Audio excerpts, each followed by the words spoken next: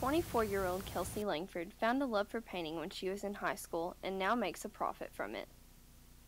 I started painting canvases for myself and learned that people were willing to pay me to paint them canvases, so it's something I can get paid for and enjoy at the same time.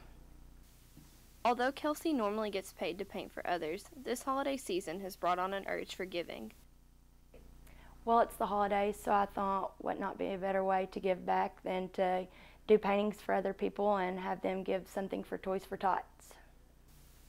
Her current project is to paint the SEC team logos on the walls of this Jonesboro home's garage. But instead of charging a set price for the paintings, Kelsey asked the residents to donate toys for the Toys for Tots charity campaign. One of the residents, Zach Reynolds, found the request to be an unexpected one. Well, initially I was a little surprised because it's going to take a lot of time for her to paint that whole garage. There's 14 logos out there. But, you know, donating it seems like it's going to go towards a good cause, and it's the right time of year to be giving, so. Kelsey asked for one toy per painting.